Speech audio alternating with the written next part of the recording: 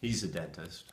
Yes, then it's Ronnie. Yeah. So This song was written like in the same when I lived with Ronnie. It was written, but me and this guy named Willie, who played bass, wrote this song like slowly over time. We'd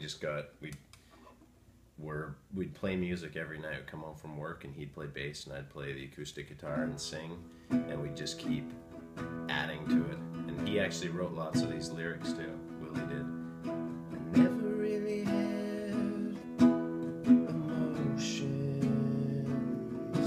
and I never really had much luck. When everything around me crumbled,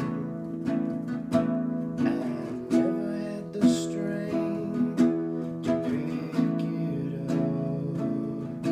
Like a sunrise, it just won't come. I'm waiting to get myself back home. But that part I wrote when I was at like a dental thing, actually with Ronnie, and that may have been what that story was coming from.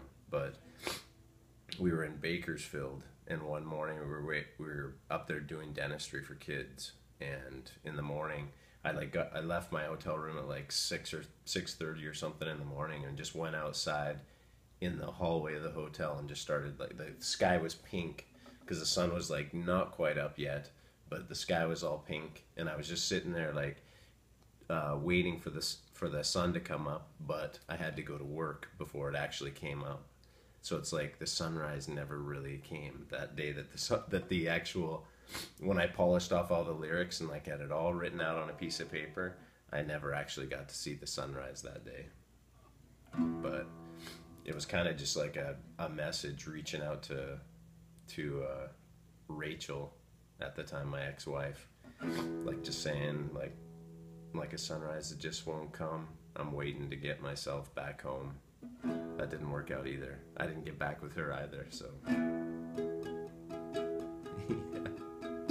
this was really special. This was just for me. That's the background.